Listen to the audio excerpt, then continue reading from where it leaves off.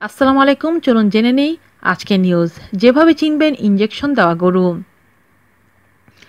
পবিত্র ঈদ উল আজহা আগামী 22শে আগস্ট অনুষ্ঠিত হবে, আর মাত্র 6 দিন বাকি। ঈদ উল আজহা ইসলাম ধর্মাবলম্বীদের সবচেয়ে বড় দুটো ধর্মীয় উৎসবের একটি। বাংলাদেশে এই উৎসবটি কোরবানির ঈদ নামে পরিচিত। এই দিনটিতে মুসলমানেরা তাদের সাধ্যমতো ধর্মীয় নিয়ম অনুযায়ী উট, গরু, দুম্বা কিংবা ছাগল কোরবানি বা জবাই দেয়। তবে মোটা তাজাকরণ গবাদি পশু চেনার কিছু উপায় রয়েছে। চলুন জেনে নেওয়া যাক ইনজেকশন দেওয়া কোরবানির পশু চিনবেন যেভাবে। খুব শান্ত। স্টোরের ট্যাবলেট খাওয়ানো বা ইনজেকশন দেওয়া গরু হবে খুব শান্ত, ঠিকমতো চলাফেরা করতে পারবে না। পশুর উরুতে অনেক মাংস হবে। খাবার। গরুর মুখের সামনে খাবার ধরলে যদি নিচ থেকে জিভ দিয়ে খাবার টেনে নিয়ে খেতে থাকে তবে বোঝা যাবে গরুটি সুস্থ। যদি অসুস্থ হয় তবে সে খাবার খেতে চায় না। আঙুলের ছাপ।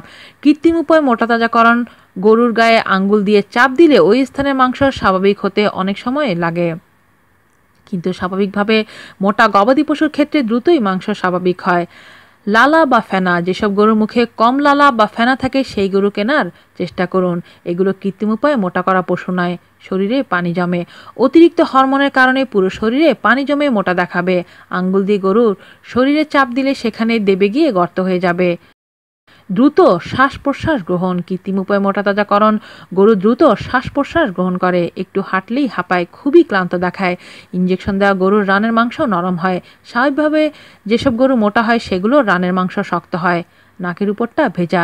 সুস্থ গরুর নাকের উপরটা ভেজা ভেজা থাকে। সুস্থ গরুর পিঠের কুঁজ মোটা ও টান টান হয়। পা ও মুখ ফোলা। বিশেষ করে গরুর পা ও মুখ ফোলা, শরীর থলথলে করবে, অধিকাংশ সময় গরু ঝিমাবে, সহজে নাড়াচাড়া করবে না। এসব গরু অসুস্থতার কারণে সব সময় নীরব থাকে, ঠিকমতো চলাফেরা করতে পারে না, খাবারও খেতে চায় না। এছাড়াও চকচক করা গরু বা ছাগলকে দেওয়া হয় ইনজেকশন। অন্যদিকে উস্কো খুস্কো চামড়ার উপর দিয়ে হাড় বেরিয়ে পড়া পশু কিনতে চেষ্টা করুন। এগুলো কোনো রকম কৃত্রিম উপায় ছাড়াই বাজারে সরবরাহ করা হয়। আজ এ পর্যন্তই। আল্লাহ হাফেজ।